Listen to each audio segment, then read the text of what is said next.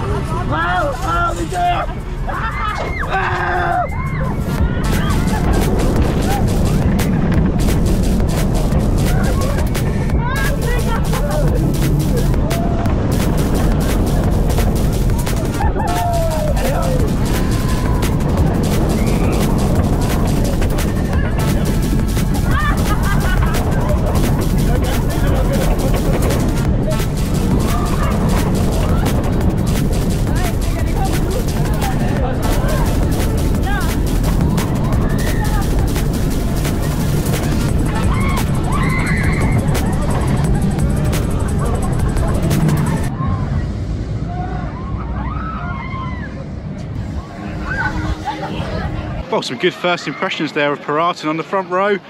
Decent airtime. Obviously at the front you didn't get the full force of the drop, but I'm hoping a back row next will solve that issue. But yeah, I was pretty impressed with that. It does ride like the older Intamins. It doesn't quite have that modern flair that a lot of the new ones do, but even still, some really good ejector airtime in places. It was still running very smooth for its age. Yeah, really solid. I'm going to go back and do the back row.